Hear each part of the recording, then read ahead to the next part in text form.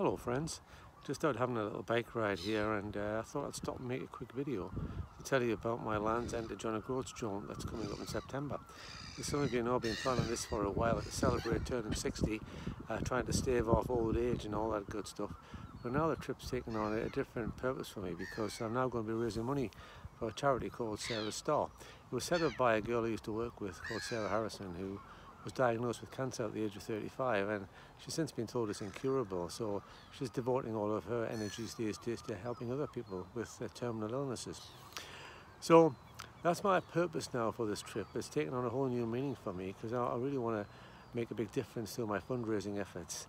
And so we're going to be cycling 1,000 miles from Land's End to John O'Groats, starting on the 12th of September, hoping to do it in 14 days. It's going to be hard. It's a massive step up from anything I've ever done before, but I think I can do it, because I don't care how hard it gets. I just keep reminding myself that actually, compared to what some people have to endure, this is nothing really. All I have to do is ride my bike, and all you have to do is come with me on this little journey of mine. Follow my progress through social media, give me your words of support and encouragement, that'll mean a lot to me, and of course contribute to my fundraising efforts. I'm cycling 1,000 miles, I want to raise £1,000 for Sarah's Star, so watch out for posts from me on this topic, social media, etc., and I look forward to hearing from you, so I'll be seeing you.